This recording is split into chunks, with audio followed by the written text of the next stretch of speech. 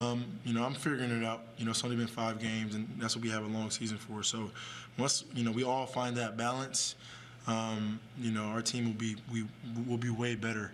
But it's still early. We're just trying to, as we learn, we're trying to rack up as many wins as we can. So it's a great feeling when you can do both. Greg Logan with Newsday. James, you said you've been focused on playmaking, and that's been clear so far. But could you just sense the other two guys, Kevin and Kai, struggling tonight, and did that kind of prompt you to take over the way you did tonight in the fourth? Yeah, I just wanted to be a little bit more aggressive. Obviously, Kevin and Kai are really, really good scorers. Easy shots that they missed tonight that they normally make. So it was fourth quarter. The game was getting close, and we kept going back and forth.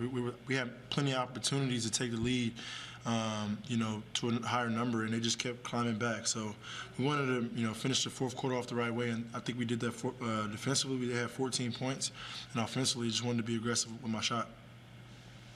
Christian Winfield with the New York Daily News.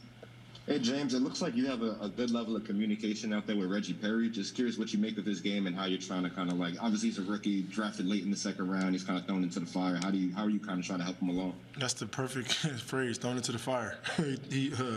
But, he's learning. He listens, he learns, he works his butt off, and that's all you can ask for a young guy. So I just try to help him be in positions to be successful, whether it's, screening angles or, areas around the basket to be when our guards drive.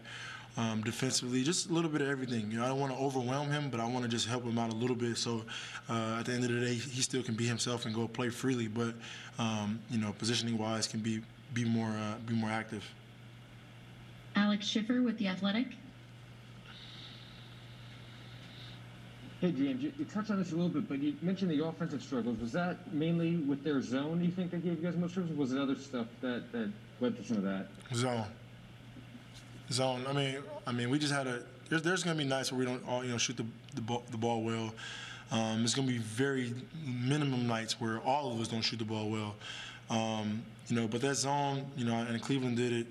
We see Miami do it because teams are going to try to slow us down as much as they can.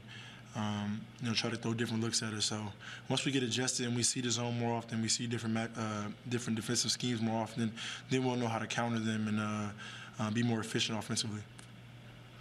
Bruce Beck with NBC New York. James, you made it clear to us from day one that you are here to win. That's the goal. That's the number one priority. Are you enjoying the challenge of trying to figure out what you need to do to help this team win the most? Yes, that's the best part of it. That's the best part of it is to, I was in a role for 8 years, controlling the ball, dominating the ball.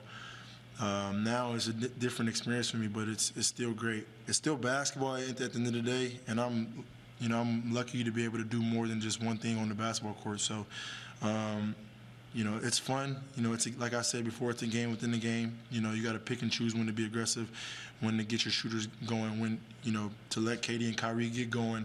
And once we get a rhythm in that flow and we kind of start to feel each other out more.